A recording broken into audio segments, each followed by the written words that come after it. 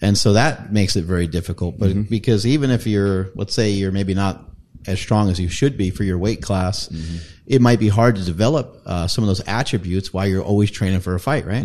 Yeah. I mean, we get guys that take fights on short notice, and that's the reason why I developed the condensed conjugate model, so they can always be ready.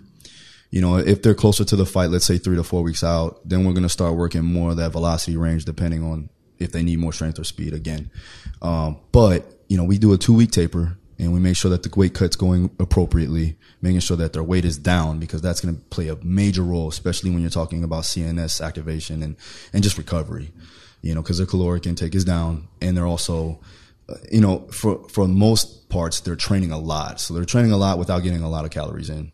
And a lot of times they're probably bringing down their carbs too. Luckily, we have like guys like George Lockhart that helps us out too as well. And George has been a tremendous help for me too with everybody. George is amazing. He like came to our gym and like wrote this giant formula out on the fucking board.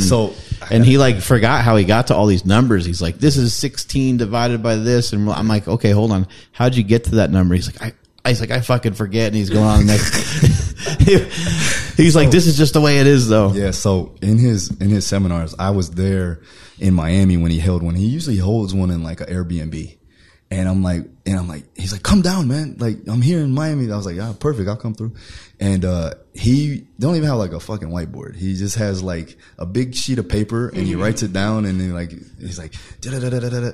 And then he's like, flips the page. Yeah, flips the page. Blah, blah, blah, blah. And I'm like, man, this guy's crazy, but it works, you know, and I've seen it work time and time again. I love that he's got, I mean, so, you know, sometimes he's got stuff like that, but he also is very simple.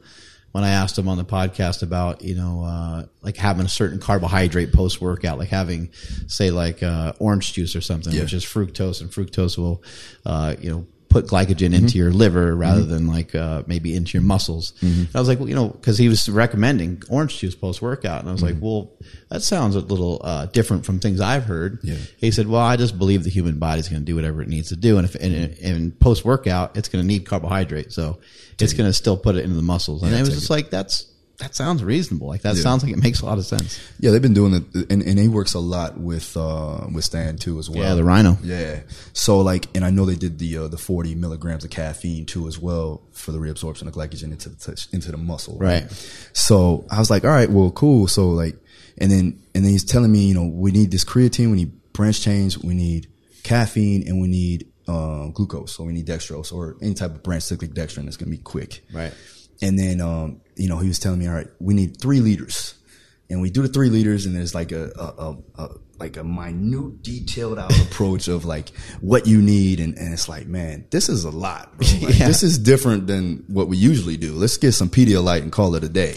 So there's a different approach there, and it's spot on in a way. And I got a young guy, Eric Pena, who's been working with a lot of fighters now, and he's kind of taking over for George, and he was actually my intern.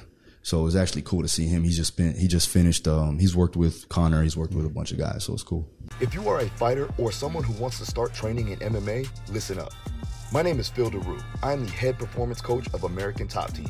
I train some of the elite MMA athletes in the world, such as Dustin Poirier, King Mo Lawal, Frankie Edgar, Junior Dos Santos, Edson Barboza, and Joanna Jedrzejczyk.